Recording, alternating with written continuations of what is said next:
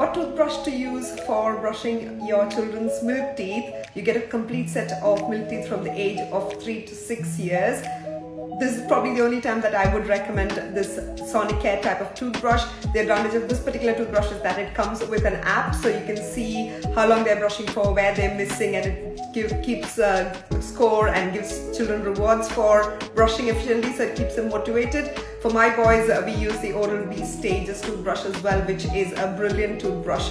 If your children don't like using an electric toothbrush, then I would say switch back to manual, but keep trying and attempting to get them used to the electric toothbrush slowly but surely, because there is plenty of evidence to say that an electric toothbrush is much better at cleaning the teeth, even for children. There's been studies particularly done for children, so I hope that everybody gets an electric toothbrush.